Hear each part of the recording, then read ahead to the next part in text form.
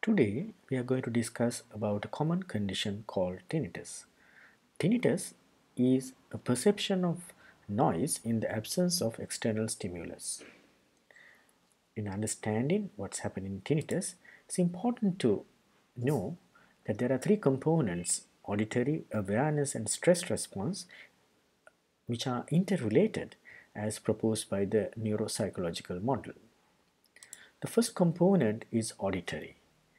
There is some change in the neural pathway, which in turn is due to a damage of the pathway, and there's a compensation to that damage.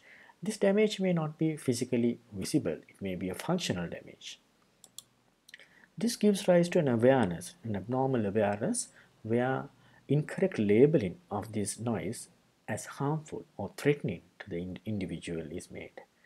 And as a result, the brain seeks tinnitus as a protective measure as to get rid of the threat, and that actually triggers off autonomic nervous system and other neural and psychological responses, and that gives rise to stress response where the organism or the individual is trying to get away from the stimulus as a flight or fight reaction, and there can be sleep disturbances, autonomic nervous system arousal, and there can be lack of concentration, fear, anxiety, all interrelated to that, and that in turn gives rise to changes in the auditory functions of the pathway, and therefore the vicious cycle goes on.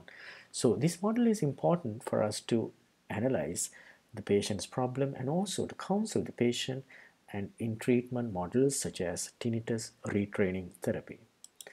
Thank you very much.